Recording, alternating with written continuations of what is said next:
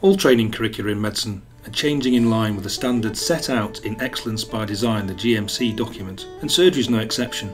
This will be the biggest change in the way we train and assess since 2007. In this video, I want to describe the changes that are common to all the surgical curricula, no matter what your specialty.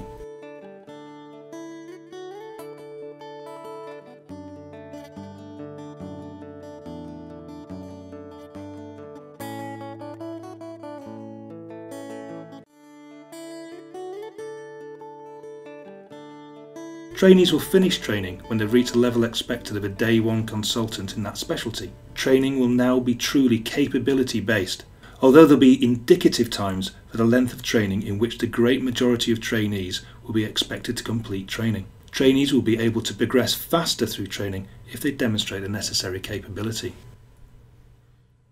The generic professional capability framework describes knowledge and skills that all doctors need to acquire to be a doctor of any kind, whatever specialty. Inclusion of GPCs in curricula will ensure professional development is proceeding at an appropriate pace alongside development of clinical skills. Surgical training will be arranged into 3 phases, each phase having a critical progression point at its end, where evidence of acquisition of capability to a level described in the curriculum is necessary for progression to the next phase or for certification. This slide shows the typical phases of training in a surgical training pathway. The purpose of phase 1 is to gain the competencies equivalent to those described in the core surgical curriculum, or parts of the core surgical curriculum necessary to progress into the STR role. For most specialties, the indicative time for phase 1 is 2 years. The purpose of phase 2 is to gain experience in the breadth of the specialty, including the unselected emergency take. If the specialty curriculum describes special interests, there will be opportunities for early exposure to these to help trainees decide what special interests to pursue later in training. The knowledge, clinical and professional skills will be developed to that required of a day one consultant by the end of phase 2, which will make those reaching the end of phase 2 eligible to apply to take the intercollegiate specialty exam in their specialty. But it's recognised that technical skills may develop more slowly than knowledge, clinical and professional skills, and so do not need to be at the level of a day one consultant by the end of phase 2. For most specialties, the indicative time for phase 2 is 4 years. The outcome of phase 3 is to have gained all the capabilities necessary for safe practice as a day one consultant as knowledge, clinical and professional skills have been developed to the level of a day one consultant as part of the outcome for phase 2. Phase 3 allows development of technical skills to the level of a day one consultant in the generality of the specialty, emergency care and in any special interest described by the specialty curriculum. Once these capabilities have been achieved, an ARCP 6 may be awarded and a trainee can apply for CCT. Please consult your own specialty curriculum for specific details, as they may differ slightly from this general overview.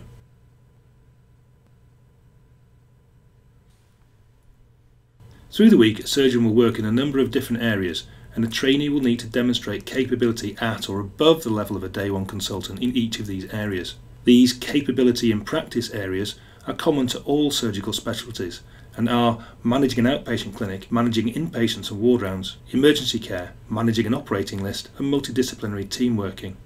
A capability in practice covers everything a day one consultant needs to perform that part of the job and integrates knowledge, clinical, professional and technical skills into a functioning whole.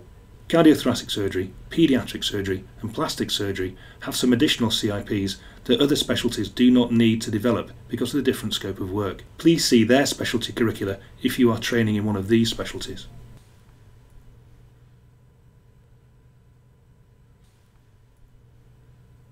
When someone is at the start of training, they will need to be supervised more than someone near the end of training in each of the CIPs, until no supervision is needed when the level of a day one consultant has been reached and training can end. To classify how much supervision is required in each CIP at a particular time, supervision levels will be introduced. To allocate a supervision level, ask how much supervision is needed in that area of work. This puts trainer's professional opinion at the centre of assessment.